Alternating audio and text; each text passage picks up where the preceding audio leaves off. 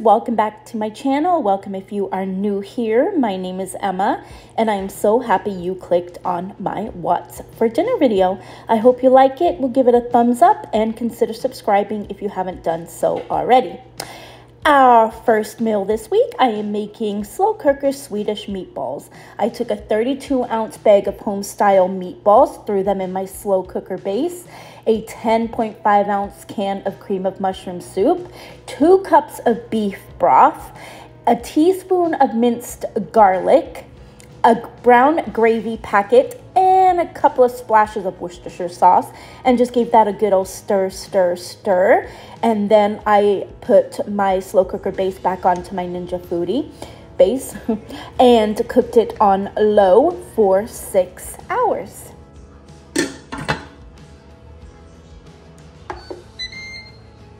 When there was an hour left of cook time, I just added a cup of sour cream and gave that a little stir. Then I popped the lid on and let it continue cooking for the last hour.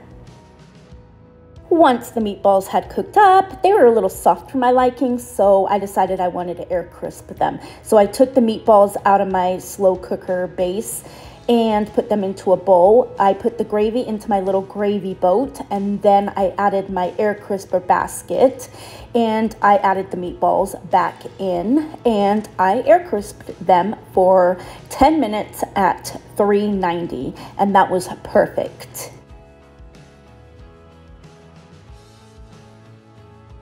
While the meatballs were air crisping, I just cooked up my instant 4-cheese mashed potato to go with the meatballs. And here it is, all served up. And of course, we had more gravy to pour over top if we wanted to. And for a little color and freshness, I just sprinkled some parsley flakes on top. This was delicious.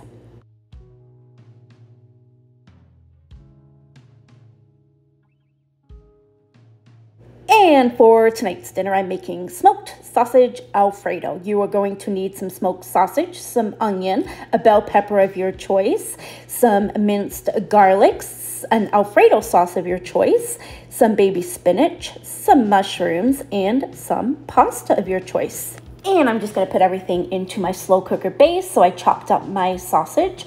I added my onion, I added my green bell pepper that I just diced up, and then I added about a teaspoon of garlic, the Alfredo sauce, and of course I added some milk to the jar to get all the rest of the Alfredo sauce out.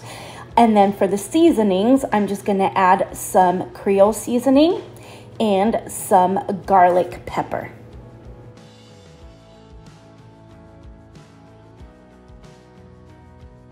And I'm going to pop the lid on, slow cook it on high for 4 hours.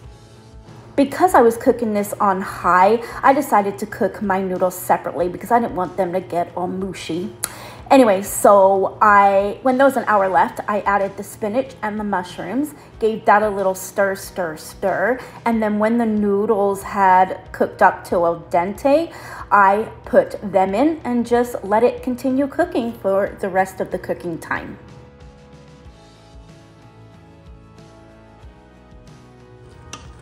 Stir.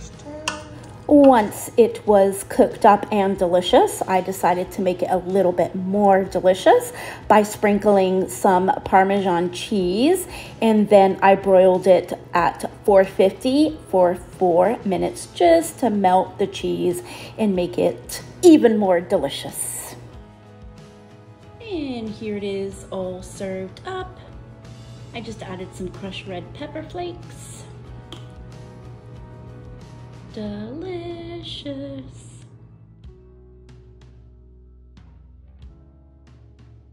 For tonight's dinner, I put 1 teaspoon of chicken bouillon and a half a cup of water into my Ninja Foodi crock pot base. Then I put 2 boneless, skinless chicken breasts in there as well and sprinkled them with some of this Creole seasoning. Cooked it on low for 10 hours. It is cooked now. I'm gonna use up a couple of things that I have in my fridge. I'm going to put this queso cheese on top of the chicken. and some of this pico from a barbecue that we had for my sister's birthday. I'm just gonna put that on top of the chicken, close the lid and let it cook for, or warm up basically, for about half an hour. The queso and the pico has been warming up for about half hour, so now I'm just gonna serve them up. Keeping them as whole as possible. Chicken number one.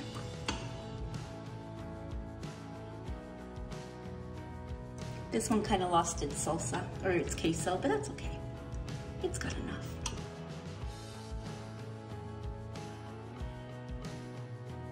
Voila. I'm just gonna serve it up with one of these little salad kits. The Caesar salad one is my favorite. And here it is, all served up. The chicken, the salad, and I got these to make with my soup tomorrow for my soup of the week video that's going up on Friday, but they just look so darn good. So we're gonna have that as well. Delicious.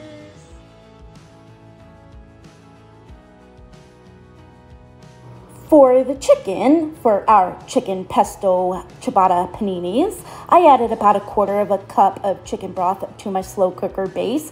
I added 1 boneless, skinless chicken breast, a sprinkle of a garlic powder, and then I popped the lid on and I just slow cooked the chicken breast on low for 10 hours.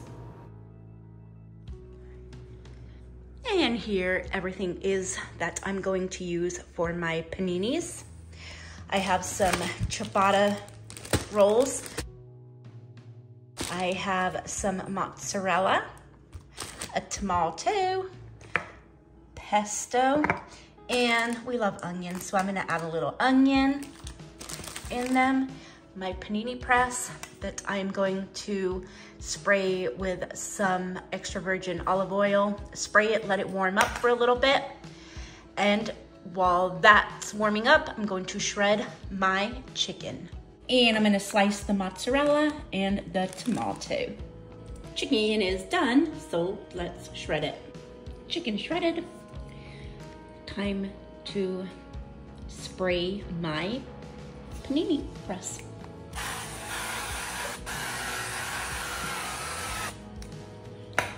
Done. Okay, everything is ready. So I'm just gonna put some pesto sauce on both sides of my ciabatta. Pesto is on. Now I'm going to do some chicken.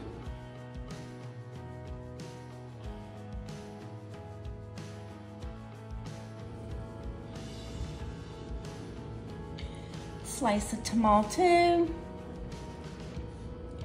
And a big slice of mozzarella and onion. I'm gonna put that on my panini press. Ooh, look at that. Ooh, one down, now I'm gonna do the rest. These do not look very pretty, but they were definitely delicious. And here it is served up, and that's it. Thank you guys so much for watching my What's for Dinner video. I hope you've liked it. We'll give it a thumbs up and subscribe if you haven't done so already. And I will see you in my next video. Have a fabulous week. Bye, guys.